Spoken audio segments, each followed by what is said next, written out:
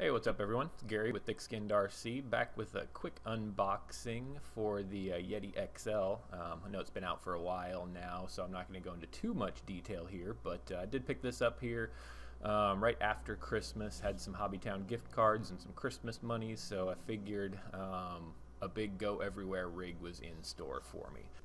So after weighing my options, I've got a couple Armas, I've got a couple low Cs, Vinny's got the Xmaxx. I figured this was a good bash buddy for the Xmaxx. It comes with the obligatory manuals, spare bits, all of that good stuff. You've all seen those a bunch of times in a bunch of other unboxings. The usual schmattering of RTR stuff is included. I think Axial knocked it out of the park with the design of it. I mean, it's a killer looking buggy, solid rear axle, independent front, 4-link in the rear, and essentially it's just a big beefed up version of the Yeti 380. So that's kind of what piqued my interest. I love the live rear axle with the independent front. It's just a great combo, even though the Yeti 380 hasn't proven to be my most reliable rig. It comes with the typical tactic stuff here. I really dig their transmitter, the receiver as well. I've never really had problems with that combo.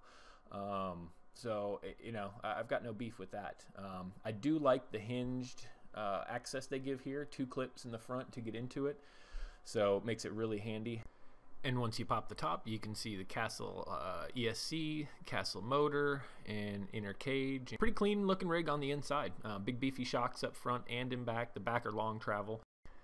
And since this was the RTR, they're the plastic tops with non-functional reservoirs in there. Suspension is pretty springy in the back, really well dampened in the front, so we'll have to see how that handles on the jumps.